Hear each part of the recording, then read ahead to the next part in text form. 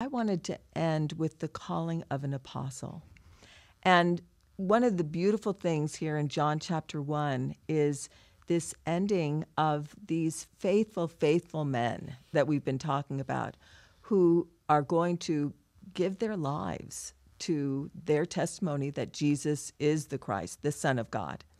And I thought of our own dear prophet.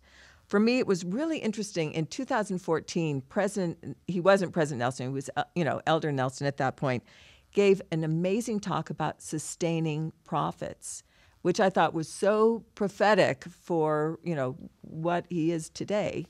And so he said a couple of things that I think really go well with what we were talking about here with the apostles. He says, the ways of the Lord are different from the ways of man. Man's ways remove people from office or business when they grow old or become disabled. But man's ways are not and never will be the Lord's ways. So I thought about this and thought about him and, his age and everything else, and yet he's still so spry and able to do so much. And I know in the world they would say, oh, he's too old.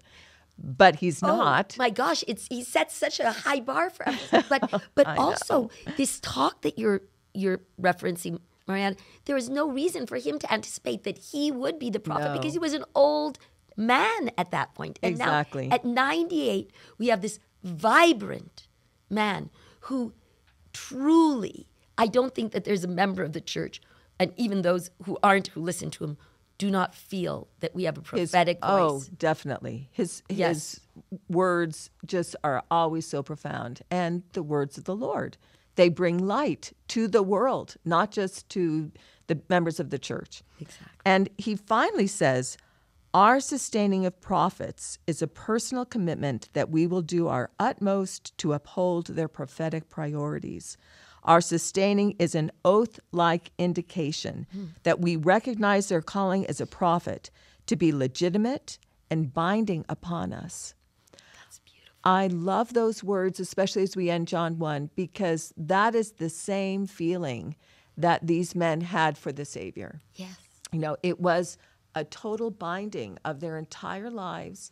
I mean, literally, they all gave up their lives for their testimonies.